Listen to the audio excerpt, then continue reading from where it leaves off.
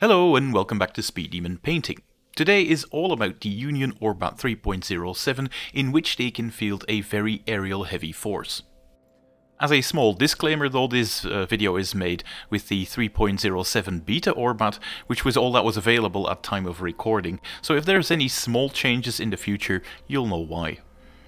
Now 3.07 was made because the Destiny class flagship was added to the roster, and yeah, it will be discussed in this video as well. But first, let's take a look at all of the rules that were updated both in 3.06 and 3.07, because my last deep dive was one for 3.05. A big new rule that they have gained is air razor munitions, and this is mostly important for the aerial units because when making attacks with the broadside quality against aerial units, this unit gains the sustained aerial units quality. So you have to shoot at aerial units and then your broadsides will also get sustained, which is quite good because, as you'll see, most of the new aerial blimps have got this rule. Another thing that got added in this Orbat, but doesn't really have anything to do with aerial units, mind you, but I am including it because it covers the 3.07 Orbat update in general, is the deep dive rule. It is something that these submerged units can now do. In the special operations phase of the round, while battle ready and in open water, the unit can go into a deep dive. For the remainder of that round, the only thing the unit does movement wise is double its drift movement and cannot make any other movements whatsoever. The unit also cannot launch any SRS tokens, should it have that rule as well, or make any actions that does not have the submerged quality. Now you have to remember, attacks are actions, so you can only shoot with things like torpedoes, for instance. Furthermore, while it carries out the deep dive special operation, this unit cannot be the initial target of any action that does not always also have the submerged quality. So there's a big downside, a limitation to what you can do, but there is also a big limitation on what your opponent can do against your submarines, so that's pretty neat. A unit cannot be part of an attached unit if it carries out a deep dive special operation unless both the units have this rule. You can't have one, submerged unit going deep if the other isn't also designed for it, in other words, which makes total sense. A unit cannot carry out a deep dive special action if it has already done so in the previous round. So there's no cheesing it and staying in a deep dive, for the rest of the round. There's no option to do so. Yeah, pretty neat update for submarines as well. Give 'em Hell was also slightly tweaked. Give 'em Hell generally gives the devastating quality to any of the gunnery, broadsides or fusillade attacks that they can do. For the Union, of course, and it's been clarified that this also applies when making a crossing the T action. Small little update, but a welcome one, even though crossing the T is not that big of a thing, because most of the unit's weapons are front mounted anyway, with a frontal 270-degree arc, so crossing the T, bit of a an edge case, but it's updated. One thing that got significantly better in these updates is the Sentinel generator. A model with this generator, or any model within 5 inch, may remove 2 action dice from any attacks against it, so it's irrespective of mass. So if you've got a mass 1 target close by to a Sentinel, a mass 1 unit close by to a Sentinel shield generator, it's going to get that protection, which is pretty neat. The generator cannot be used by enemy models or models with a shield generator or against attack actions with submerged arc or bomb qualities, so very similar to a shield generator in general, and it doesn't stack with the traditional shield generator, which also makes sense for the balance, of course. Now what has changed though is that it also clearly states that it cannot be used in conjunction with the obscured rules, and yeah, you cannot remove more than 2 dice in total from an attack. The big deal now is though that Sentinel generators can be used in the shooting phase to make an attack in the 4 arc against an initial target using the Heat Lance weapon's crippled profile, which is still a quite strong attack because a Heat Lance is a pretty solid weapon, as we'll see in a bit. As a Valor effect, all the Sentinel generators may be used with the Battle Ready profile instead of the crippled profile, so you can actually buff it if you've got bigger units equipped with Sentinel generators, which are the Sentinel airships as well, so big buff there. And as a second big buff, models with a Mass 3 or larger will always use that Battle Ready Heat Lance profile, so your Mass 3 ships with this one have gotten better as well. So pretty good news for the Honorable Eclipse Company. Their Custodian has gotten quite a bit better. There's also a small tweak to Pacifier Assault, because, well, it's a bit of a nerf. You can not use it against submerged initial targets, but you can against aerials. It's being discussed, but we'll see if that holds out to the final beta. Like I said, this is still, or final version I should say, this is still a beta version. And then finally, Maritime Patrol got updated, also big for Union airships, especially those of the Honorable Eclipse Company, because they both have this rule. Maritime Patrol now blocks enemy units with the Submarauder rule to be deployed within 10 inch of this model. Now the actual flying units themselves usually cannot be charged by submarauders because, well, they're aerial units and most submarauders are not, they're submarines. So this is definitely a good way to protect your ships, even more so. So that protective bubble that we'll see when we're discussing these ships has just gotten even better. In addition, you'll still be shooting at deep diving submarines regardless of what happens, so that is yeah, a very good anti-submarine quality and anti-submarauder rule, and yeah, we'll see that on 2 of these aerial units as well. Another option now is the field repair platform, which comes on the Big Destiny class.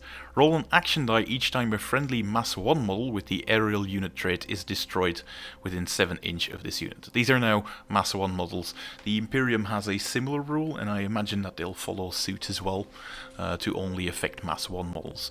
On the roll of a counter or a heavy counter, the model is not removed and instead remains in play with a single hull point. That can make it absolutely obnoxious if you have to whittle away larger units of Mass 1 ships. I do something very similar with my Scandinavian ones, and that makes targeting my Valkyrie Hunt Rotors in that force an absolute nightmare, so it's very nice to see that this ability is now also copied to the Union.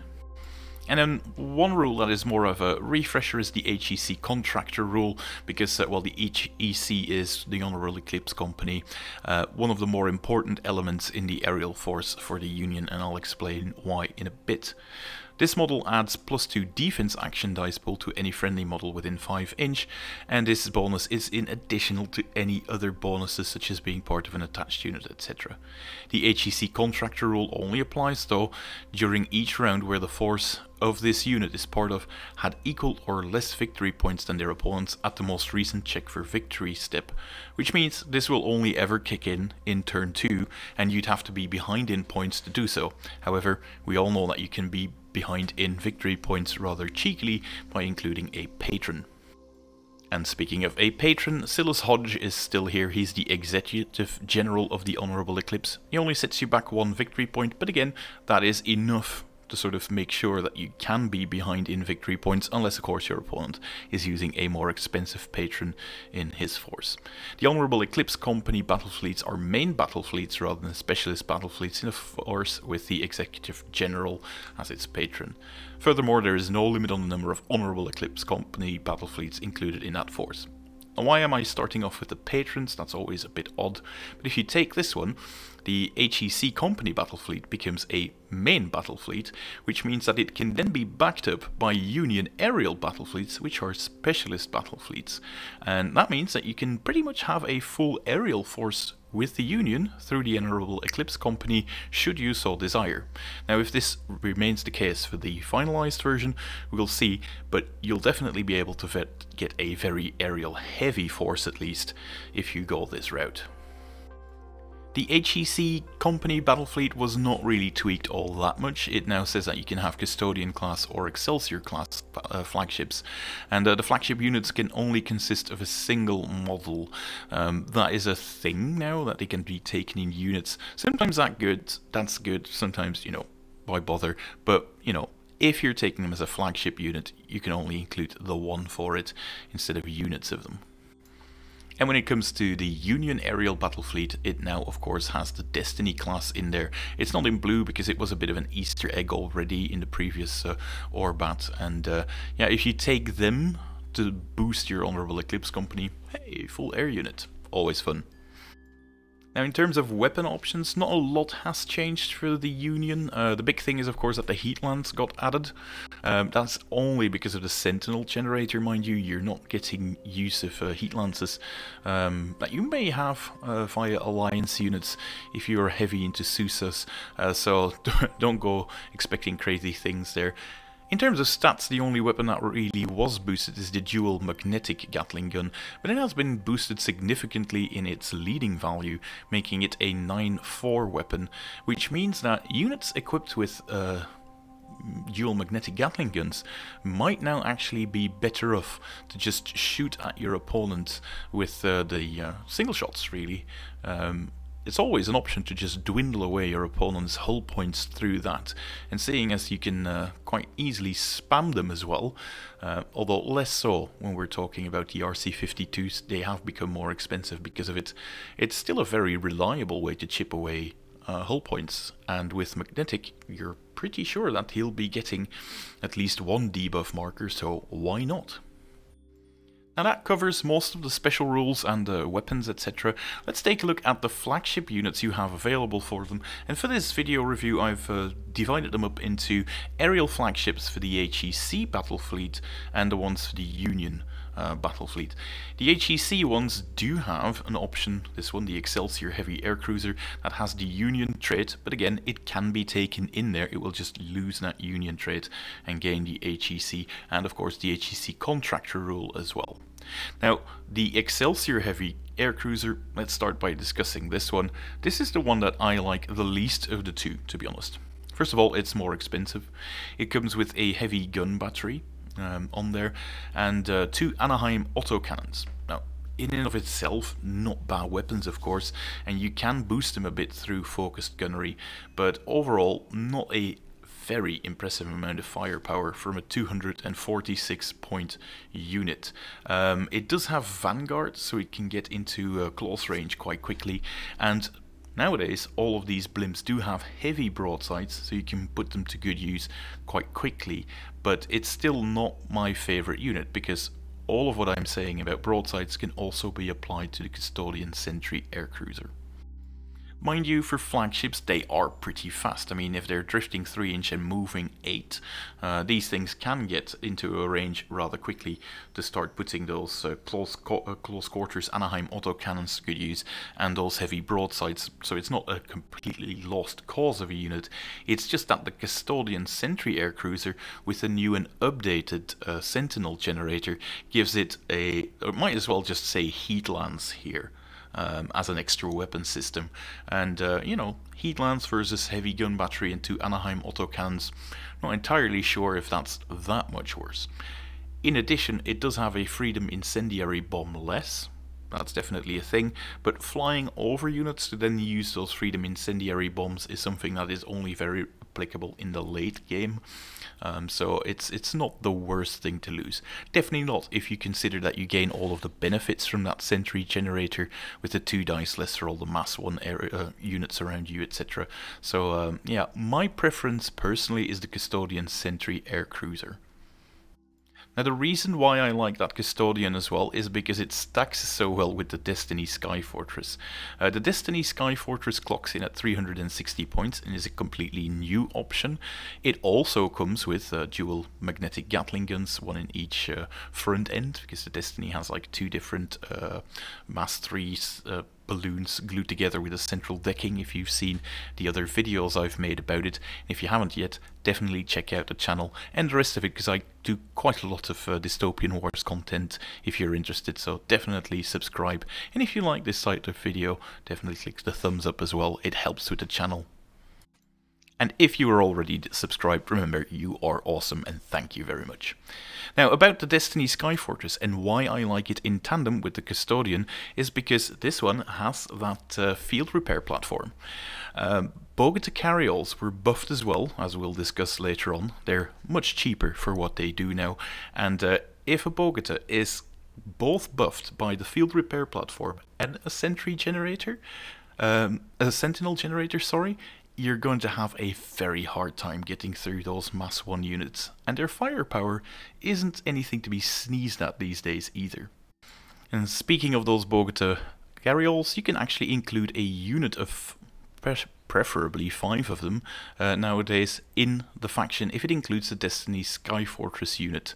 You do still have to pay points for it, obviously, but it just, you know, can be included as a bit of an extra freebie for the aerial force as well, and it can deploy immediately together with the carriole rotors or a Concentri rotors within 5 inch of it if it wants to, but I think the real strength of it is if you're combining it with the Bogutas. Now, the Destiny Sky Fortress is a very expensive ship for 360 points, especially when you look at the toughness it has, but that's because it brings a lot to the table, both in amount of firepower, because you're getting 2 aerial torpedo salvos, twice the dual magnetic Gatling gun, which is a nice amount of firepower, 4 rocket batteries, which is also pretty awesome, and then 3 heavy broadsides to each side, which means that, yeah, you do want to get close to the enemy with this ship, which sort of is a bit of a contradiction because it's also a carrier. It has a SRS capacity of 8.4 and can do all the other carrier things such as SRS mine clearance and SRS recon, and usually you want to hang back with carriers so they don't get shot up, but well, that's not really the case for the Destiny Sky Fortress because, well, you're an aerial unit, it's near impossible to hide, so you'll want to get close in with the enemy. It's not easy to do with this one though, because it might have mass 5, but it also has the lumbering rule, limiting the drift to only 3 inches, and then its speed of 6 isn't exactly fast enough to keep up with some of the other units you'll find in here. So you can castle up very, very well in turn 1, if you want to, especially with a Custodian, but you'll be hard pressed to keep that up for the entire duration of the game. Now, speaking of castling up, by the way, the Custodian and the Destiny Sky Fortress both have Flak Barrage 10, which means that you can shoot at incoming SRS. For every exploding hit that you roll, for the 20 dice that you would have then, you can remove 1 SRS token, which makes them being taken over by enemy SRS quite difficult as well. And in general, a US aerial heavy fleet with a lot of blimps is going to be shooting down opposing SRS tokens left, right and center. So I'm not going to repeat this every single time, but they have a lot of flag barrage options. Now, the second option that you can get for a Union air fleet is the Venture Assault Air Cruiser for 240 points, and of course the Excelsior that I've discussed earlier, but I'm not going to do that twice. The Venture Assault Air Cruiser is an interesting one because it also comes with the 2 heavy broadsides, the two rocket batteries, and the dual magnetic Gatling guns, along with the aerial torpedo. It only clocks in at 240 points, mind you. And it has the unexpected arrival rule, which I've included here in the bottom left, which means it can turn up pretty much anywhere at the tail end of turn 2, of course, because, well, in turn 1 it showing up requires that very lucky exploding 6, you know, that exploding hit. But yeah, in general, you can plonk it pretty much anywhere, and that's bound to be useful if it's also got the landing vessel rule, which it happens to have. So yeah, this might just be a very interesting unit in the very near future, but until then, the Destiny is, in my opinion, the cooler looking model and the most ubiquitously usable of the two, but the Venture Assault Air Cruiser definitely is something you should keep in the back of your mind, because I rate it slightly better than the Excelsior. In addition, the Venture Assault Air Cruiser also has the Minutemen Assault Base, so you can do an assault after the deep striking, in which it doesn't need to fear a counter-assault result. So that's always sort of like, hey, try it, it might as well work. And to make things even scarier, you can take them into squadrons of two models, 1 additional model, at a cost of 240 points each. So definitely, if that landing vessel and unexpected arrival rule turns out to be very good in the new Admiral's Handbook, yeah, you're going to look at a very interesting entry. Now, of course, flagships are all well and good, but you need something to flesh out the rest of your force, so let's have a look at the normal aerial units. The first one is one that I've mentioned a few times already, and those are the Bogota carriole rotors. I'm not entirely sure if I'm saying that word correctly. This is based on a place name, a city or a town if I'm not mistaken, in the US, and I'm never quite sure how to pronounce those, so yeah. But they are now only 30 points each, and they have been given a 3rd hull point. They are still only armor 4 and Citadel 10, mind you, but I've already talked about how it can be quite a nightmarish unit to have to shoot down, because a reliable way of doing it is with single shots. And the single shots can really be dampened quite a bit by using the Sentinel generator. And in addition, you can then have that one thing where if you shoot a big volley at them to aim for Citadel 10, perfectly possible, it might lead to nothing if there is a repair platform nearby. So I think this is one unit that really benefits from that tandem of a Destiny along with the Custodian. And when it comes to firepower, with the Anaheim autocannon and an aerial torpedo pod, it does have enough firepower of its own to, you know, for 150 points you can get a unit of 5 of them. It's a decent amount of output for a unit that only costs that many points. The weapons are perhaps a bit short-ranged, but Vanguard really does help out there, and Vanguard is very good in a couple of scenarios where you can start scoring very early victory points if you want to.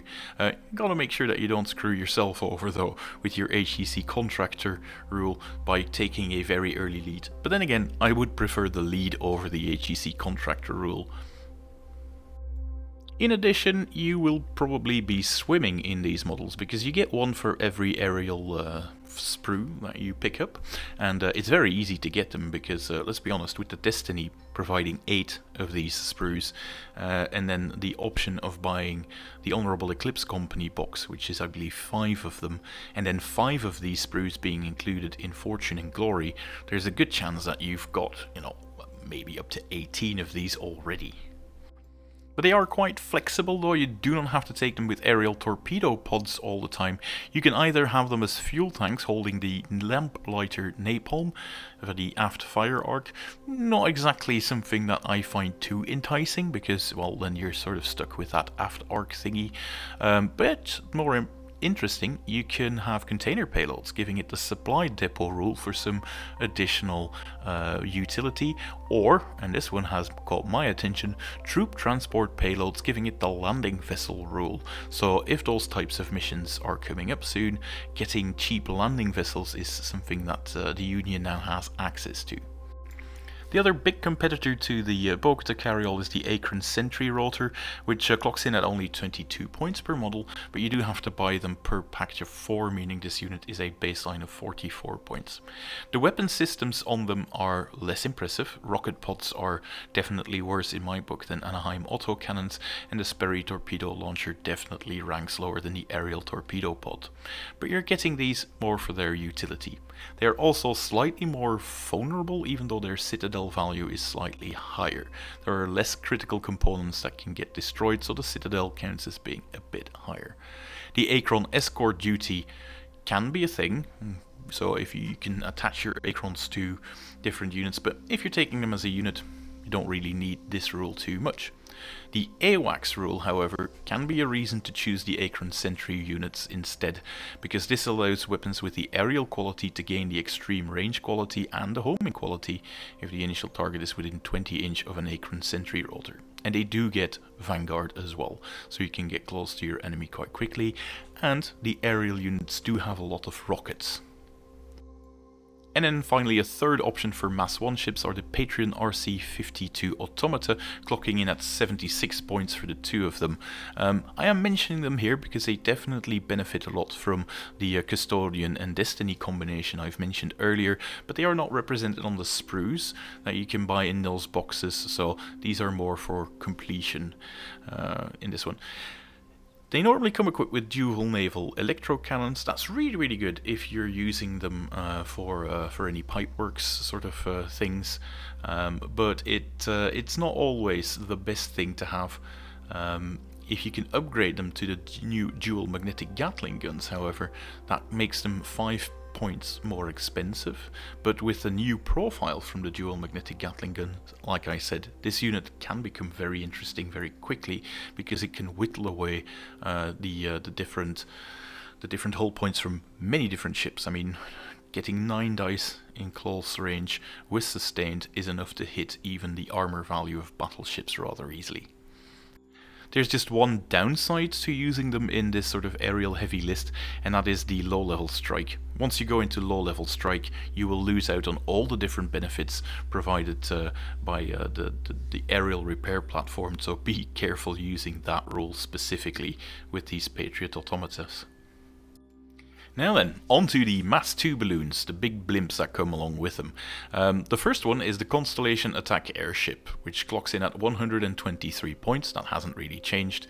It comes with a heavy gun battery aimed to the front, and then 2 of those Anaheim autocannons as well, and heavy broadsides to both sides.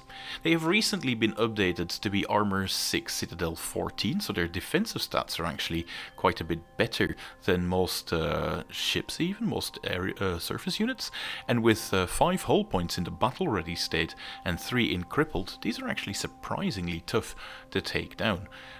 In addition, with their heavy gun battery and the Anaheim autocannons combined with focused gunnery, they do have a decent amount of output, and now you can take these Mass 2 blimps into units of 3, rather 4, with 3 additional models. That means that you can have some very good firepower, although 4 of these guys set you back near 500 points, so that is a significant investment in almost any fleet. However, with Vanguard and all of the other benefits, along with extra flag barrages and all of these things, I think this is a very good meat and potatoes sort of balloon to build if you're looking at these sprues and going like, oh, what do I make out of all of this? Very safe choice that can combine in almost pretty any force, really. Another really solid option is the Ranger aircraft carrier, clocking in at 121 points. It's got SRS capacity 4 and 2, which is pretty good given how it's Armor 6 Citadel 14 as well, but it has a 4 and 4 hull point distribution, so slightly worse than the Constellation Attack Airship.